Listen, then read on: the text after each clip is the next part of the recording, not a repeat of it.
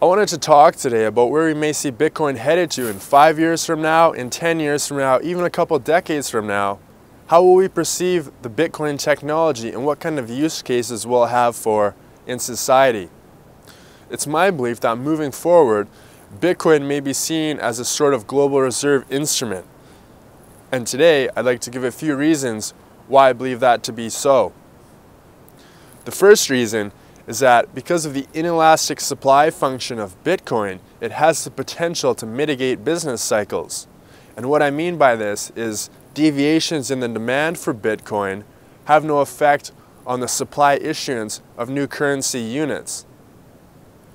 The supply of new Bitcoin is abided to by miners by a mathematical algorithm, and it is unchanging from the market perception of Bitcoin.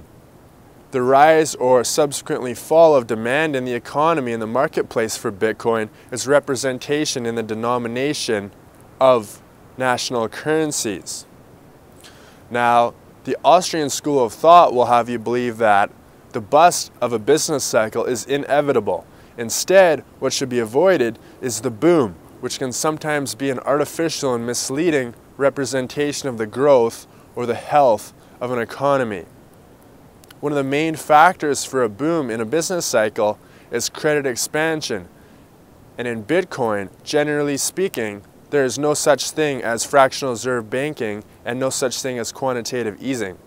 Bitcoin, because of its inelastic supply function, has the potential to mitigate and reduce business cycles. The next reason is that because it is an open source and completely accessible system, it makes users in that economy less dependent on other participants. Let me give you an example. Russia and China recently signed a currency swap deal to bypass the US dollar. This is representation that national governments and individuals as well have this desire to become more independent in their economic livelihood. With Bitcoin, as long as one party does not control the entire network, you can go anywhere in the world and you can conduct your financial transactions without requiring approval from an external authority. The final reason is that for the very first time, encryption makes protection of our economic assets incredibly inexpensive. The technology of encryption makes storing data and information and now financial assets so inexpensive that it demonetizes our current financial system.